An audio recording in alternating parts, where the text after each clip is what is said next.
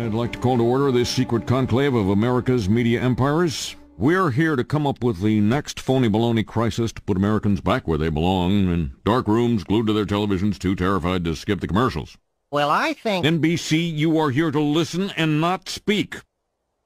I think we should go with a good old-fashioned public health scare. A new disease. No one's immune. It's like the summer of the shark, except instead of a shark, it's an epidemic. And instead of summer, it's all the time. That is so... Now, I hate to be the guy who derails what everybody else loves. He loves being that guy. But, Janice, we do have standards. This can't be a made-up disease. The only moral thing to do is release a deadly virus into the general public. We do have something we've been holding on to, but it hasn't been tested. Get over here, NBC. Well, we certainly believe in testing, but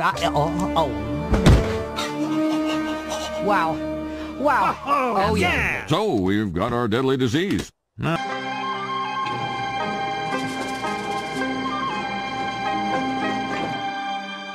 Please don't tell the supervisor I have the flu. I've been working with a shattered pelvis for 3 weeks.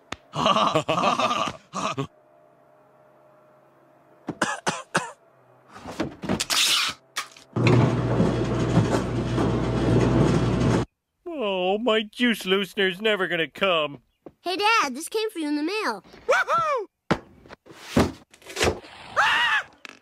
Mother, get an extra special hug ready. I bought you a new juicer.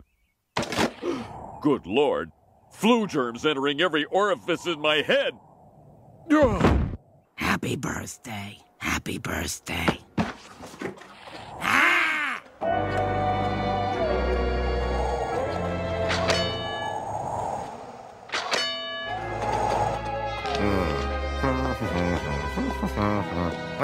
what the... The dreaded Osaka flu has hit Springfield with over 300 cases now reported.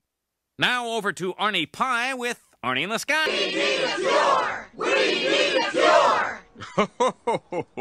Why, the only cure is bed rest. Anything I give you would only be a placebo. Where do we get these placebos? Maybe there's some in this truck.